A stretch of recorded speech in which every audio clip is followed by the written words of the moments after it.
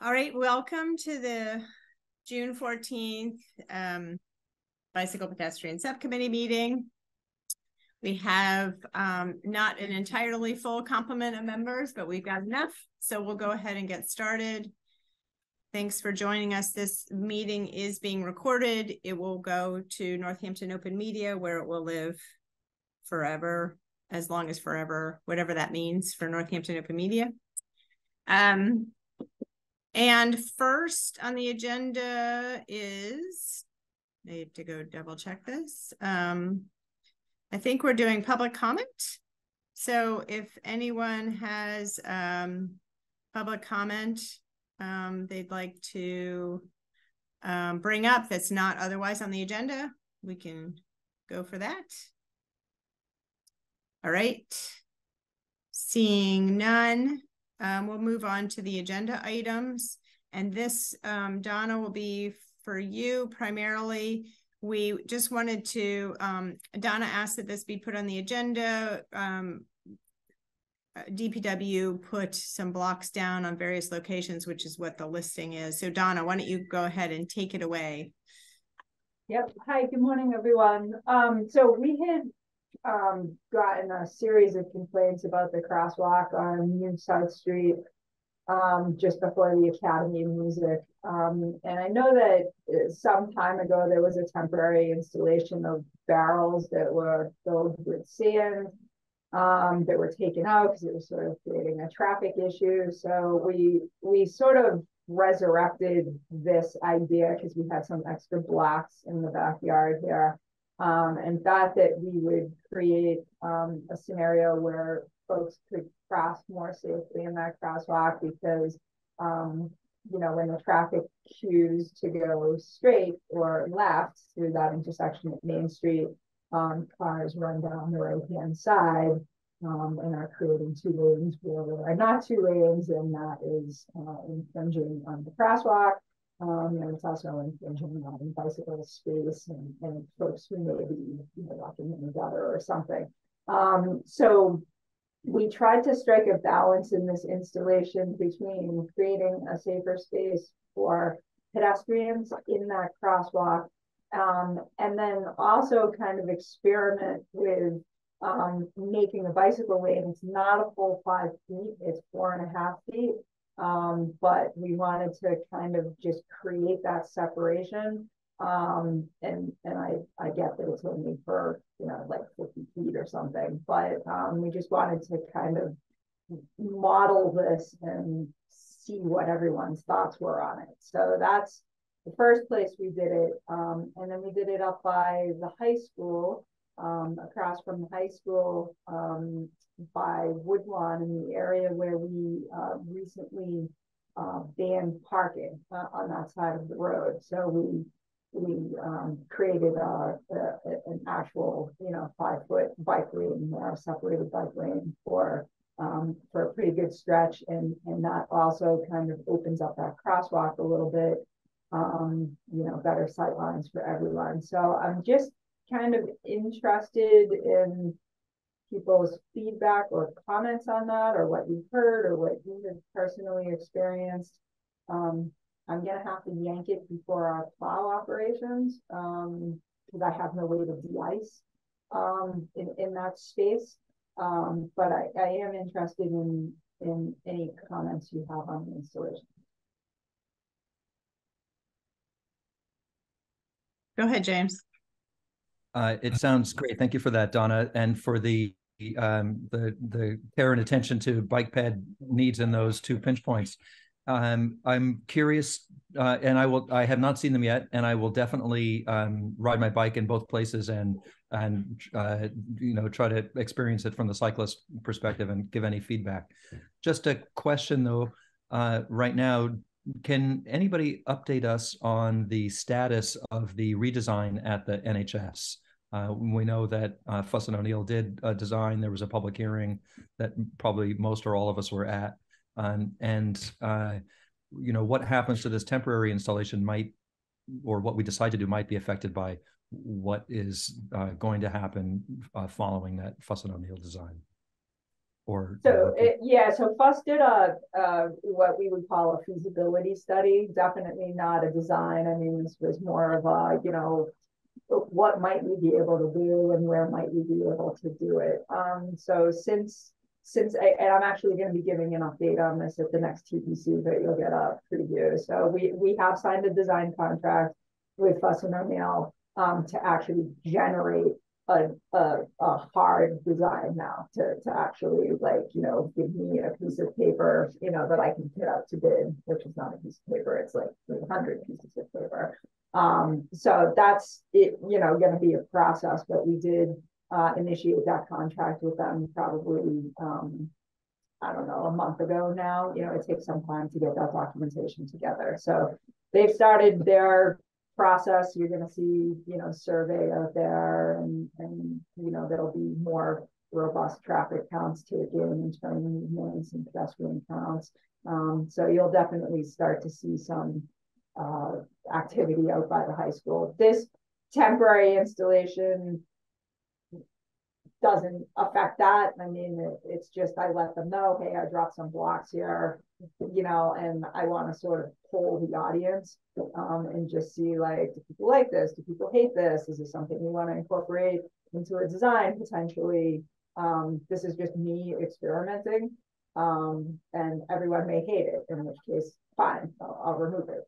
That's the joy of a temporary installation. So this doesn't really affect that, other than just to sort of create conversation. Thank you. Did you have a comment, Nick? I'm glad to go after Elena. Okay. Elena? Hi, thanks, Nick. Well, I saw these come up around town. I don't ride these routes very frequently. I avoid the, I used to ride through the high school intersection every day, but I now avoid it and go a longer, more complex route home. But was excited to see these. I think it was surprising to see it, considering that it hadn't been brought to this committee for discussion.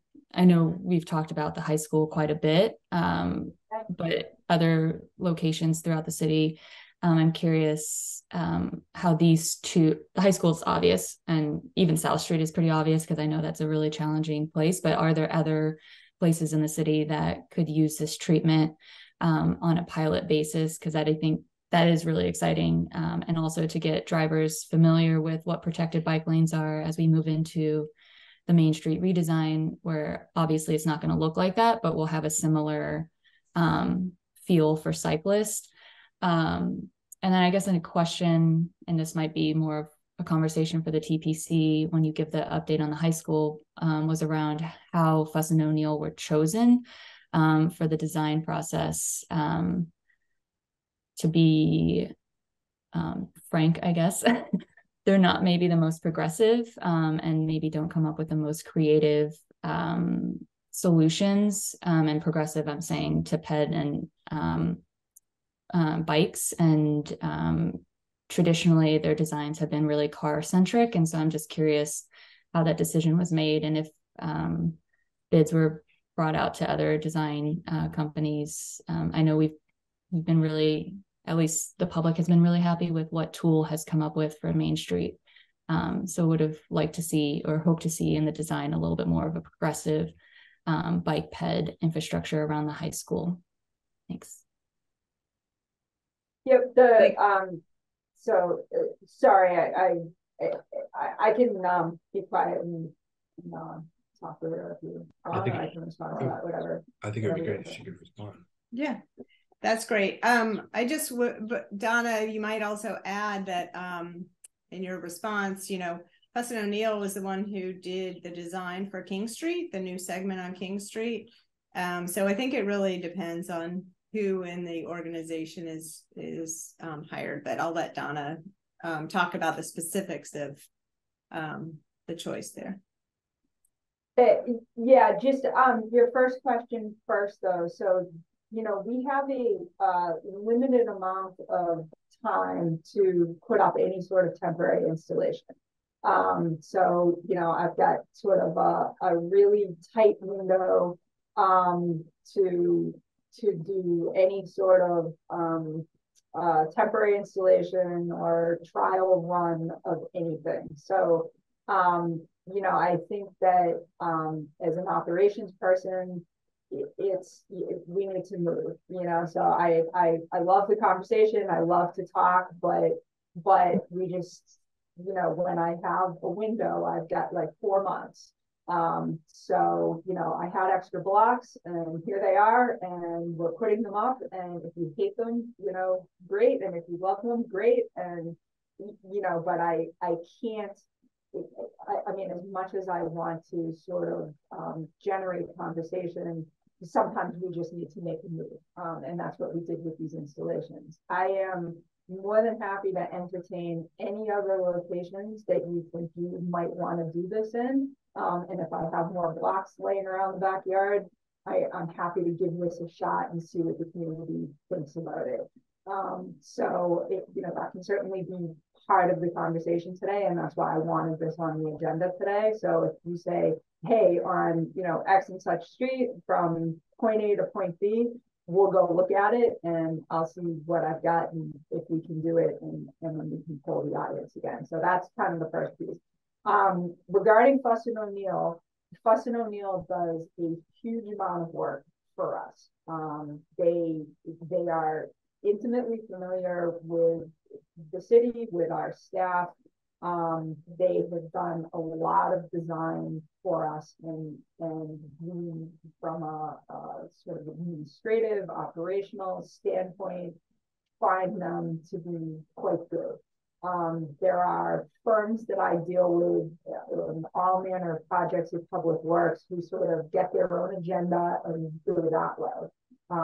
And that's not what we're looking for. We're looking for a better communication process, and that's what we have with Fuss and O'Neill. Fuss and O'Neill did the feasibility study in this area because they're who we use for many of our transportation projects. Not all, but many.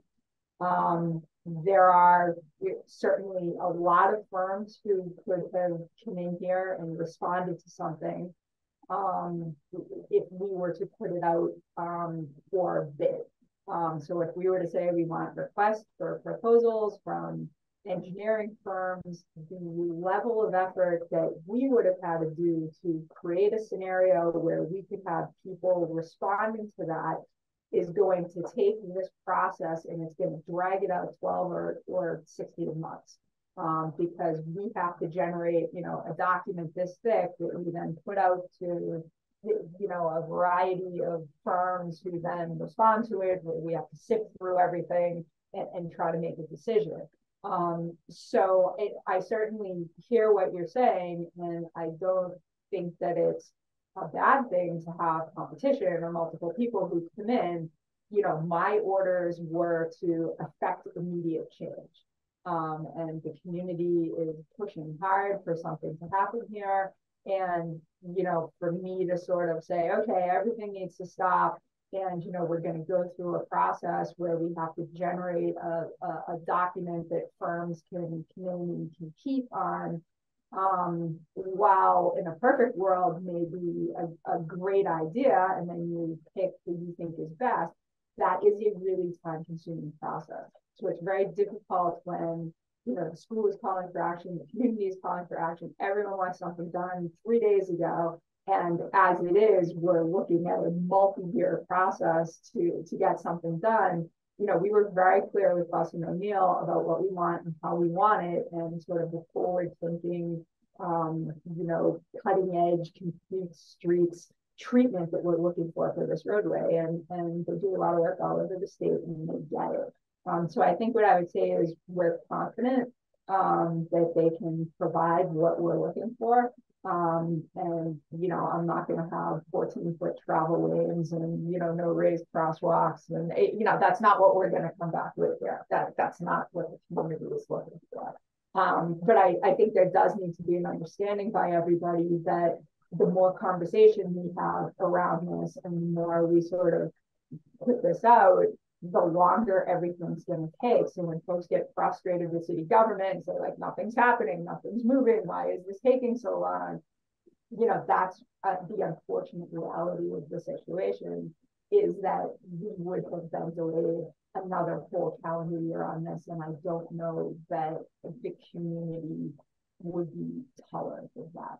So it's not, you know, maybe not the answer you're looking for, but that's the reality of the situation. No, I think that's super helpful to hear that additional context, and totally agree that it's an urgent issue to move forward more quickly rather than bog it down with bureaucratic bids and things of that nature. So that makes a lot of sense. I'll just follow up and say I'll put my vote in for liking the protected bike lanes and would love to see more, and would be curious to hear from the group, you know, what other locations in the city they might recommend for this similar treatment, and then also look forward to engaging on the high school project. And really excited to hear that you feel confident, DPW feels confident about their ability to bring forward thinking to that project.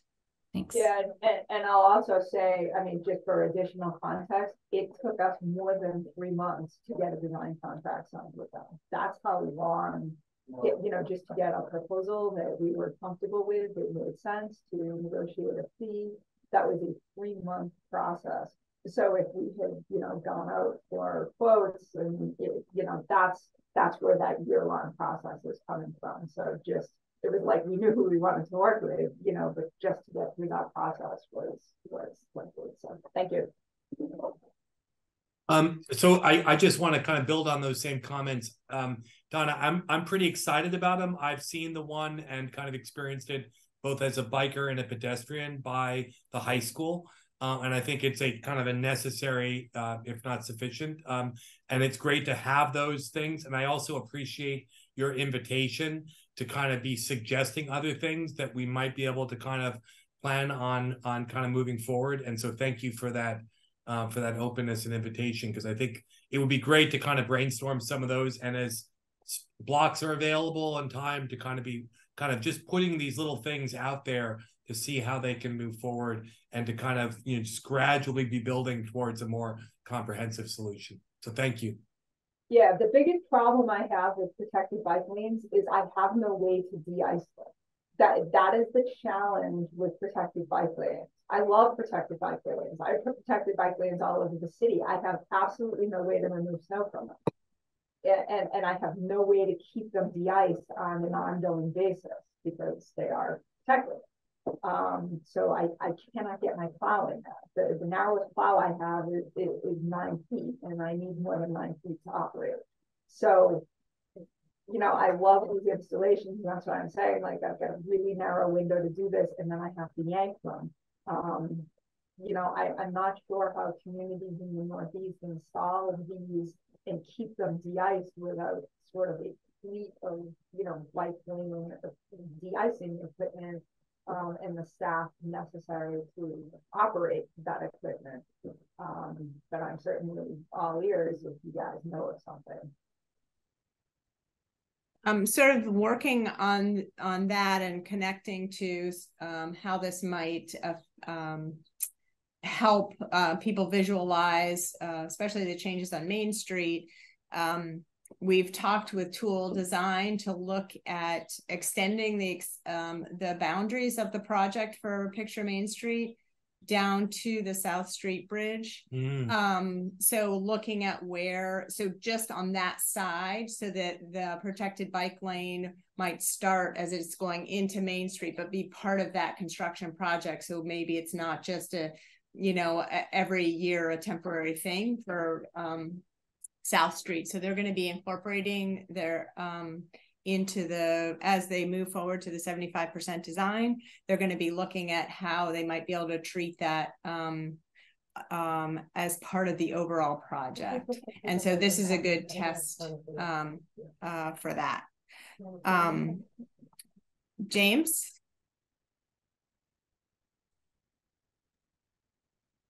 Thanks. Just follow up on this discussion, wondering how this committee, the Bike Ped Committee, which has a lot of deep experience with bike ped issues over decades, can be most effective during the design process for these and other projects going forward. just wanting to really be a proactive and thoughtful and helpful resource for Fuss and O'Neill in this case, and for other design firms in future cases. You know, I'd like to really have open communication with them and be able to weigh in. The details matter a lot in all of these designs, and they may not know some things that we can help with. Well, certainly for the picture Main Street, you know, we'll have another probably touch point later as we get closer to 75 and 100% design. So that's, I can speak on that piece. But, you know, DPW, I don't know if Donna, you had any thoughts about the high school one, but that's, I mean, that's a completely different process because it's not a tip process. Yeah, I mean, I think what I would like to do for that process, and so remember, I'm under, you know, like major time constraints to, you know, produce something. And you know, we kind of just kicked this off. I mean, I'm at the place where it's like, okay, how old is this sewer line? You know, like no one's thinking about the sewer, you know, but like we have to think about the sewer. So because you're wondering, the sewer line is from like before 1900, you know, so like now we have sewer issues, you know, so that's kind of where we're at with the high school right now. I think what I'd like to do, I mean, I'm here every month. I'll just try to check in with you guys, let you know, like, okay, this is where we're at. We've sort of gotten over our sewer issues and now we're actually looking at the road, you know, but we're sort of stuck in utility land right now. So I don't even really have any comments.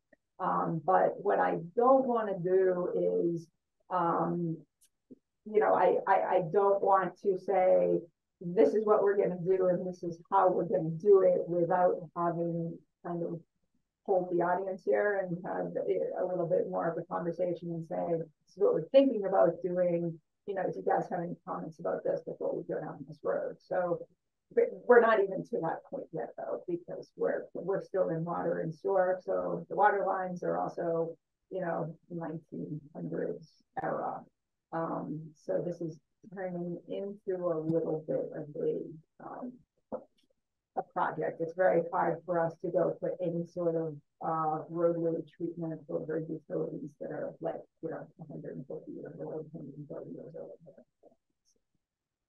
No, get it right. Get it right the first time.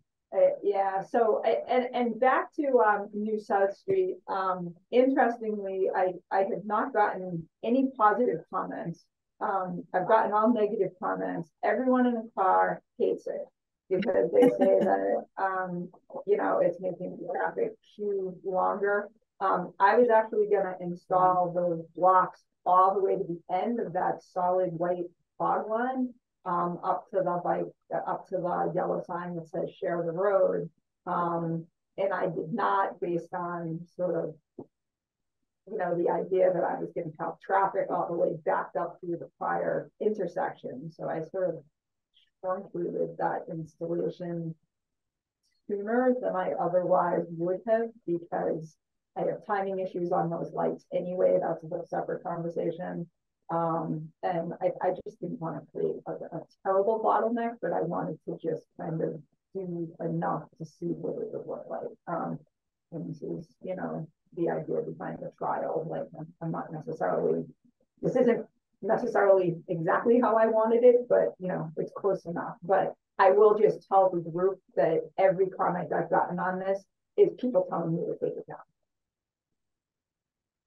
down. Thanks for letting us know that. That's helpful context. I'll ask pedal people and other bicyclists that I interact with if they have feedback, and I can email. I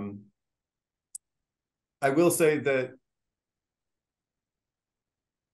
in some recent reading that I've done and thinking, queuing traffic isn't necessarily a bad thing. It's a frustrating thing when you're in it. It doesn't necessarily intrinsically be bad. So it's useful feedback, but it only goes so far to what the bigger picture we might want to be creating of invitation, you know, incentive to get out of your car and bike when you can go by. what kind of streets do we want to be creating? So anyway, I just wanted to throw that in there, but I'll work on getting some other feedback, see what other people think. Thanks. Yeah, there's a loud constituency, a loud motor vehicle constituency, and they are unhappy with me. Well, the ones that have told you anyway. Well, that's what I think, I think James had asked what could this committee do to sort of think about these projects and how to participate and push some of these things. It sounds like advocacy for people to respond to the temporary installations, or and not even advocacy, just sort of commenting from another perspective, so that there is potentially more of a balanced response that comes with these things. And just so I'm clear, what is the best way to deliver the feedback? Is it emailing to? Yeah, just you can email DPW info. That would be helpful. And I'm also, sorry, Carolyn, we're sort of on the spot, like discussing this right now, so maybe we can't think of a place where you want to see these installations, but if you think of something, just get a hold of me. DPW info is really with us, email address, and just say, hey, we're looking at X location, what do you think about this? And when we put these up, generally, if you notice, like I'm on a straightaway, where maybe people are driving faster than they should be, so we need to have some level of visibility, and I need to have appropriate road width. The New South was tough. We've only got a 4.5 foot bike lane now, which is not ideal. So there is like a little bit of engineering analysis that has to go into this, and it's not necessarily possible in all locations that I'd like to do it in. But we're going to have to look at it, is what I'm saying. So if you make a suggestion, we'll do the best we can to get it done. Well, alternatively, you could, if something comes up in between meetings, we can put it on the agenda for, group discussion as well. Or instead of just sending a note off to info@DPW. James? You're muted. Sorry, just a quick minor point. 4.5 feet is not a problem. When it's not in the door zone, if it's not next to parked cars, that's fine. As long as the road conditions in good shape. Okay. Yeah, I'm not delighted with how that gutter is on New South Street, and that was one of the other things that I was mindful of. It's like a storm drain, it was like a pothole, or it's not really a pothole I can even patch. It's sort of a skimmer, So I wasn't delighted that this was a beautiful, smooth surface and everything was good. I like to see you guys have a little one, Thank you. I don't want to belabor this and kind of shift us potentially onto another topic, but speaking of kind of gutter and other kind of things are there any updates on, or is this something we could discuss in a future meeting, kind of the conditions of the rail trail in spots where we're starting to see kind of deterioration in various places? Can we address that? Oh, go ahead. Go ahead, Carolyn. Go ahead. I was going to say, maybe we could address that either as another topic or another meeting. But okay, that's fine. That's fine. Yeah, then. I just wanted to add, so the other thing under this line item is Crafts Avenue, and Donna and I haven't connected yet since I sent her, but we've been chatting about ways to test whether the mouth down at Crafts Avenue and South Street can be narrowed. It doesn't appear to be a reason why we need a left and a right turn lane at that corner, and that it would potentially slow traffic and not necessarily create a bike lane, but potentially just reallocate that extra lane to sidewalk or potentially restaurant space. So that's another area where Don and I have been talking about potentially putting a temporary series of blocks to narrow that down to 1 lane. And that's sort of a precursor for the construction that's going to take place with the new apartment building behind here. And there'll be a slight adjustment in the alignment of this private driveway that comes around the roundhouse loop back into Crafts Avenue at that southern end. So it's all sort of thinking about how that ultimate design might end up once that apartment construction begins. Elena? Yeah, that's super exciting. And I'll just add that I'm sure there are folks on this call, maybe Friends of Northampton Trails, maybe Michael DiPasquale, who does a lot of work in making spaces in public places, would be interested in thinking about like a parklet there. I don't know. I mean, other than Bombay Royale, I'm not sure of other restaurants in that area that might be a good fit for outdoor dining at that particular intersection. But if Bombay Royale doesn't want it or other restaurants nearby don't want it, I think reaching out to the community and some of the nonprofits to help create that space to be super welcoming and maybe a little parklet. Thanks. Carolyn? Yeah. I guess what the one thing that I would like to say about this is that the one comment I heard about the new South Street, that temporary placement of those barricades is that, and this was from somebody, an older person who's driving, was not a complaint as from the vehicles, but safety of the bicyclists, noticing that cars could pull over once the barricade ends, and bicyclists might not be aware that they were doing it, or they might not be aware of bicyclists, which makes me think that when we think about the long-term purpose of all of this, it seems that a real focused educational plan, something that really is communicating to the community that there is this shift happening, that as Donna says, many motorists are not very happy with, but that we would like to see, or many of us, I guess, would like to see this shift to getting out of your vehicle. I think some kind of plan, some kind of communication with the public generally really should be happening over time, and that building awareness that this is where things, where the country is going, where the state is going, and where we should be going. I don't know exactly what that looks like, but I know I believe that that's something FNT would get behind, and I just think that it would be good to have a unified approach to communicating to the public, and this is just one small example of that. Thanks. James? Okay, I didn't know if there was going to be a response to Freeman's question, but or comment.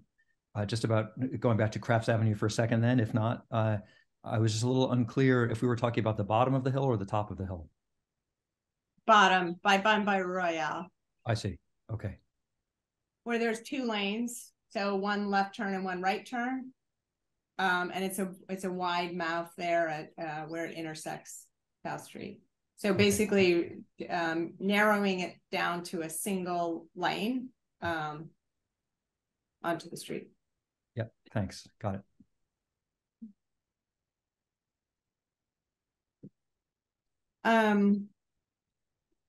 Okay.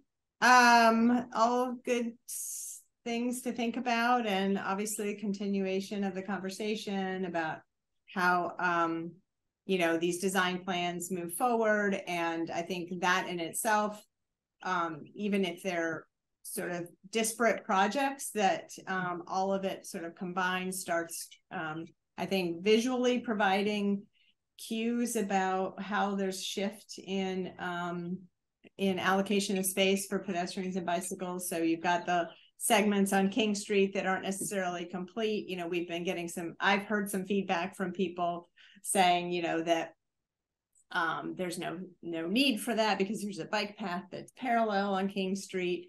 But, that's, I think, part of the conversation too, is that, the more that we add this infrastructure to the network, the more apparent I think it is, and the more it fosters use of those, that infrastructure and those systems. So I think those, as these pieces come to fruition, that will help with the conversation about our shifting mode of transportation.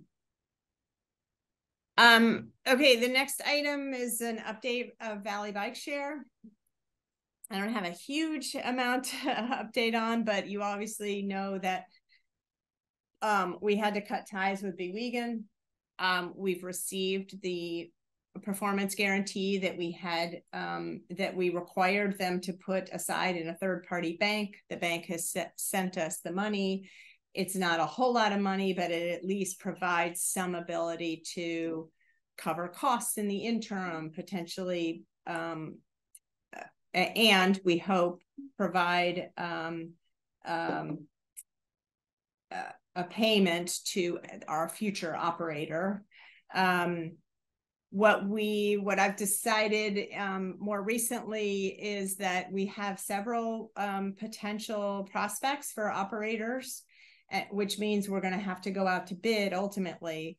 The problem is we can't really go out to bid without knowing what the costs are, because we can't let a contract until the money is there to back the contract.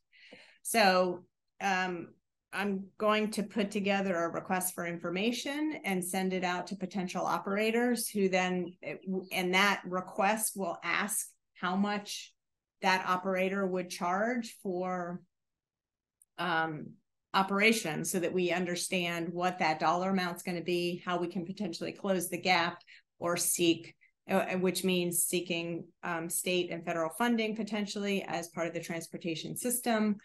It also means we have a better idea of what we need to look for in seeking sponsorships for either a title sponsor for the whole system, like other big cities typically have. So I'm hoping that we can get an RFI out. I don't know. I don't want to jump the gun, but within the next month, so that we can understand what those costs are. I've been having verbal conversations with these operators and have a little bit of a sense of what the cost is, but we really need more hard and fast numbers. So that piece is happening. The bike share communities also really want a regional entity to take this over, which makes the most sense from my perspective, that either PVPC or PVTA take this over for the region, since Northampton is really the smallest town in the entire region that's participating. That's not true. We have East Hampton and South Hadley. But anyway, we're not as big as Springfield or Holyoke. So that piece is also moving ahead. So there might be a structural change, but we're doing all of these things in parallel. All that's to say that bike share, we're targeting reopening in the spring of 2024, but I've also heard from operators that they could potentially, if we move quickly enough, potentially could get something out on the street in the fall. I don't know how realistic that is, because it's really going to cost a lot of money. So unless we have an angel donor to come in and say, I'm going to sponsor the whole thing and here's your money, that's going to be a hard lift to make before the spring. So that's that update. I will also say that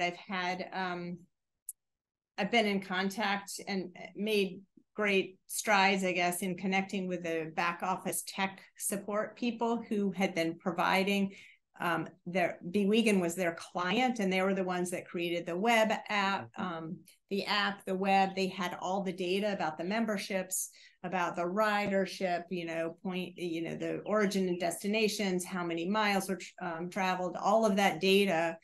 And they still have that, and they are still interested in being a participant in this, which makes it a whole lot easier to think about getting up and running, because we don't have to recreate a data set or recreate even a software. They're still a player in the world. They have systems around Europe. They also are reaching out to the other Bewegan systems in the United States to provide them with their data. The other interesting thing is that in the EU, they're required that the data is the property of the municipalities, including the financial data. And Bewegan never gave that to us, but we have now since gotten that data from this tech company. So we know what the revenues were from coming in from the rides. So that's a hugely helpful piece of information, I think, going both for understanding what our costs are going to be, and also what potentially we could indicate to sponsors who want to know what the success is and whether there's been growth, and there has been growth. In fact, 2022 was the best year, and it was trending in that direction for 2023 when they shut down. So I think all of that is good news, but we just need to figure out the funding piece. So that's my update on bike share. Thanks, Kenny. Elena? Yeah, it'd be helpful to just see, well, first of all, thanks for all your work on this. I know it's complicated. There's a lot of stakeholders involved with the multiple municipalities, the tech company, the former operator of it all, and seems complex. So really appreciate you tackling this. I do see it as a really important transportation mode. I'm personally really disappointed to not have Valley Bike this year. With a car light household, we used it a lot for like one-way transport between Northampton and Florence most often. But I will say it would be helpful to just see any materials or even have a ballpark number. I work in philanthropy and have a few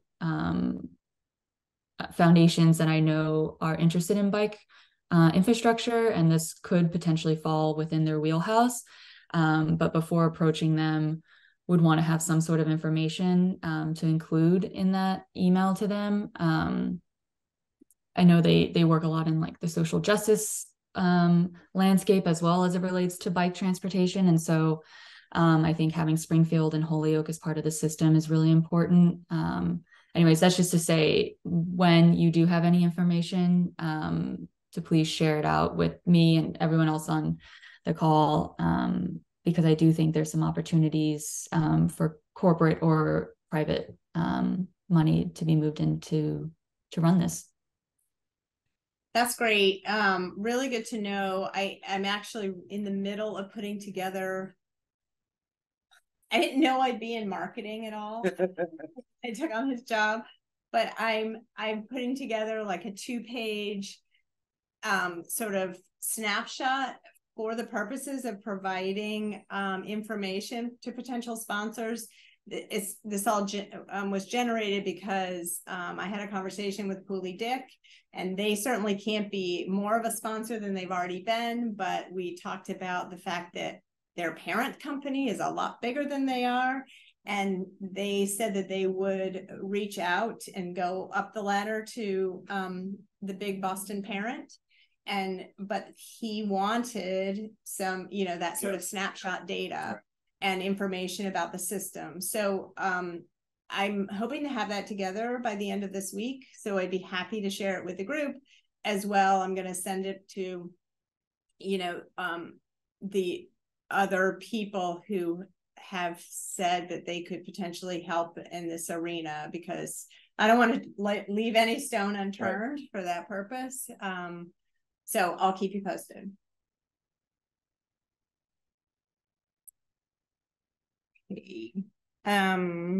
If nothing else on that, I guess we'll go to the next item, which I think is the 4-foot passing rule. And I know that I think Donna probably has some information, and you probably wanted to talk about that as well, right? Oh, I don't need to talk. Okay. I just need us to talk about it. Okay. So Donna can start if she wants to, or we can start and Donna can chime in, however we want to do it. But I just thought, back to Freeman's point that education and culture change and, a united front is helpful and important, I wanted to have a conversation here so that we could take it somewhere else. Yeah, I'm just trying to pull up an email here. So this is obviously a new law that Mass DOT is heavily behind.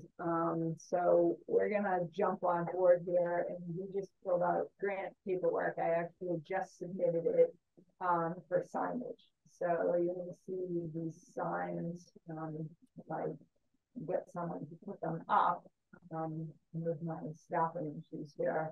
But we asked for 86 signs, which are going to say motorists give 4 feet to pass. And we can have a picture of a bicycle, so that's the MUTCD standard sign for the white with black lettering. So anyway, I requested 86 of these, which Mass DOT is going to deliver to us for free. And then I have a list of 33 streets that these are going to go on. And they're, heavily trafficked roads like, Glendale and West Farm, Sylvester, Chesterfield, Florence, Main Street, and Leeds, River Road, Reservoir, Ottawa, and Kennedy. I'm going to read all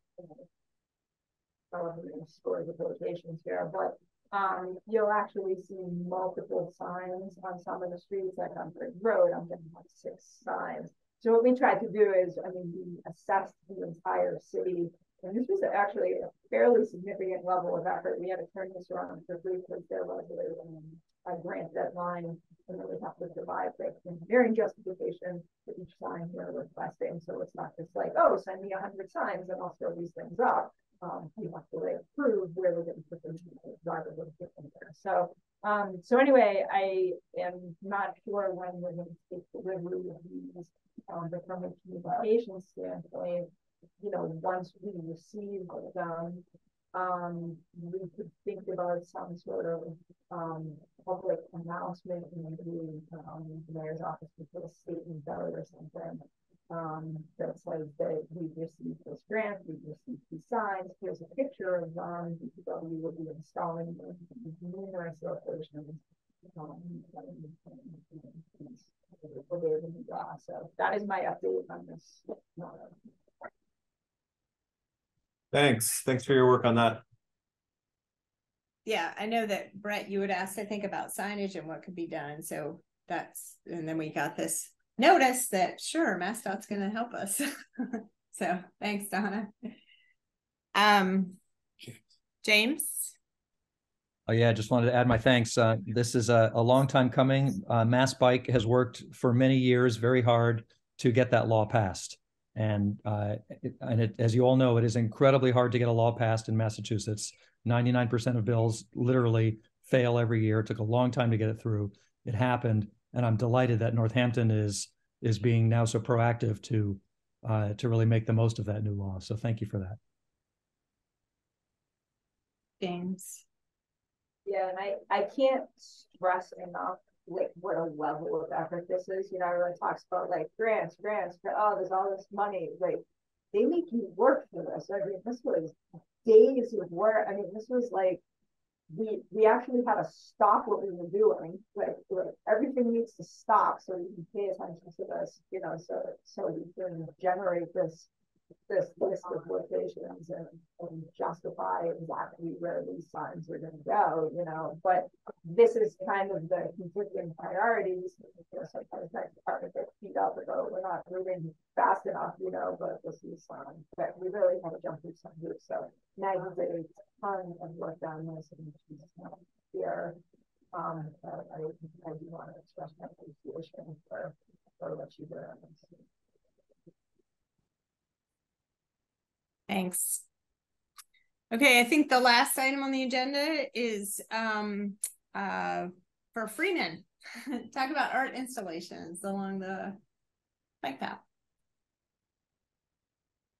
I'm not sure exactly what to say other than FNT has just worked with Kim Carlino, who had a vision that she shared with me when she was painting the designs at the crosswalks in Florence about these tiny galleries, and so now there are 5 tiny galleries that have been placed along the trail from behind Stop and Shop up until Bridge Road just before Look Park.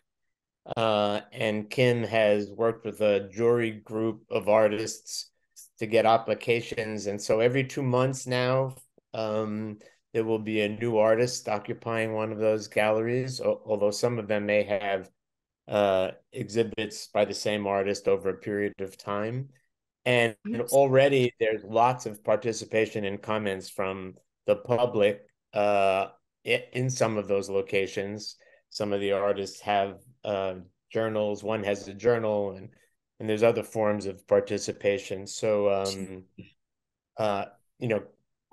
Carolyn, through Tom and Nice, and the DPW have been really helpful in terms of helping us do the dig safe and get the permitting, and that's been a wonderful thing, and it's something that we hope to do more of, and would love to hear folks' comments or experience or any feedback. And the one other thing I would say is that one of the negatives that we've heard about doing any of these is to try to avoid putting them in places where there's a more natural environment. So I think we've done a fairly good job of doing that, where there's already a fair amount of human intervention taking place, and we hope to have more. And Carolyn, was there anything else that you wanted me that you thought I should focus on, or is this in response to my just kind of question about it? Yeah, it was just really sort of response and just wanting to highlight this great work. I think it's exciting. It sort of brings a new element to sort of the people's walk, stroll, bike along the network, and sort of it just is a fun thing. So thanks. Yes. Thanks for your work on it. Yeah, thanks for asking, and thanks for your support. I mean, it's been really helpful. Tom was amazing. He was the one who actually operated the power auger that we used to drill the posts. So I was glad that it was him and not me. Yeah. But it's been a great opportunity, and Kim's vision was wonderful, and so far the response has been really great. Yesterday I was by the gallery that's because the gallery behind Stop and Shop needed some help, and I was getting even engaged with the conversation with a couple of second graders about their interest in what's going on here. So every time I go out to look at them, there's somebody who has a comment. Right. And the one, by the way, by the pedal people near Straw Avenue is about squirrels and people writing messages to squirrels. You definitely want to check that one out. Boy. Thanks. Elena? I'll just quickly add that to piggyback on Freeman, FNT is hosting our monthly bike ride tomorrow night, where we meet at Pulaski Park at 6 o'clock. And the theme of this month is to go to all of the tiny art galleries. So we'll be riding up the trail and taking a look at the art. So just wanted to add that plug in for our bike ride tomorrow night. Thanks.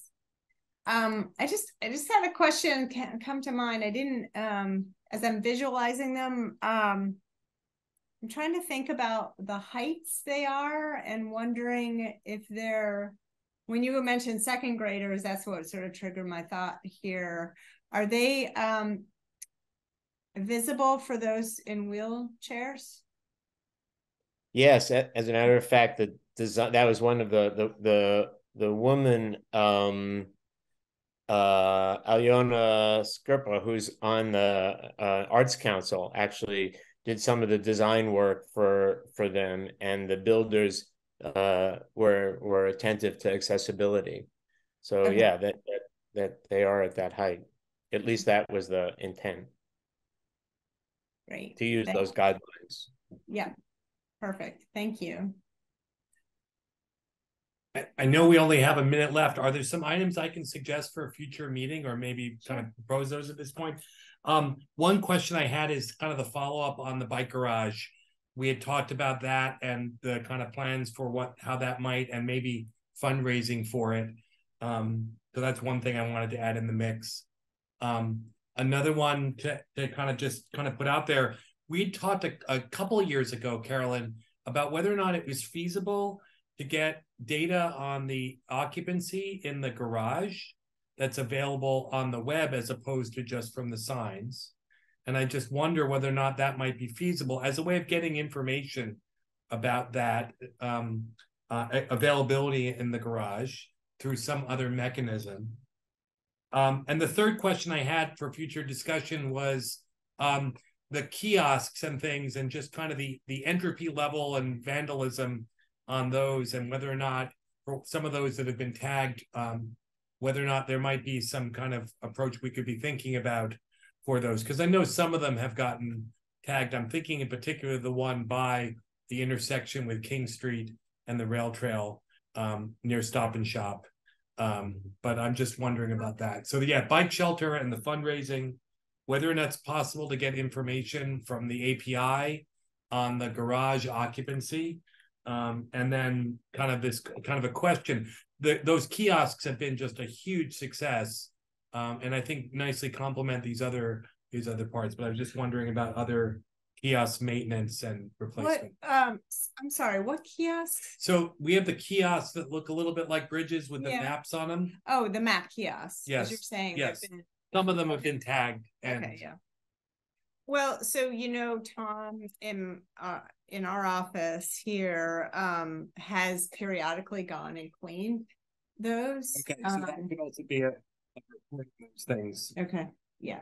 We also talked earlier in this meeting about Donna's question of where else might the temporary block treatments be interesting to try.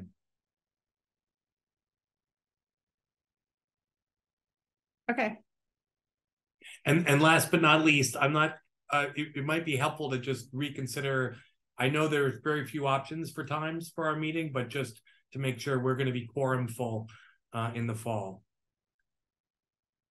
Continuing at this time. Okay. Thank you. All right. Any other comments? Okay, great. Thanks for coming. See you all soon. Thanks, everybody. Bye-bye.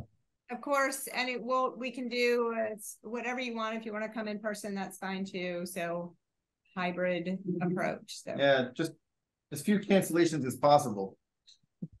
Yes. Yeah, before we go, can I just ask, rather than waiting till next month, if you guys have any ideas about where I can drop these blocks, let's talk about that sooner rather than later, because like the clock's ticking on the summer here. So I just don't want to spend the resources to drop them for, weeks. I want them dropped for months. Okay, great. Thank you.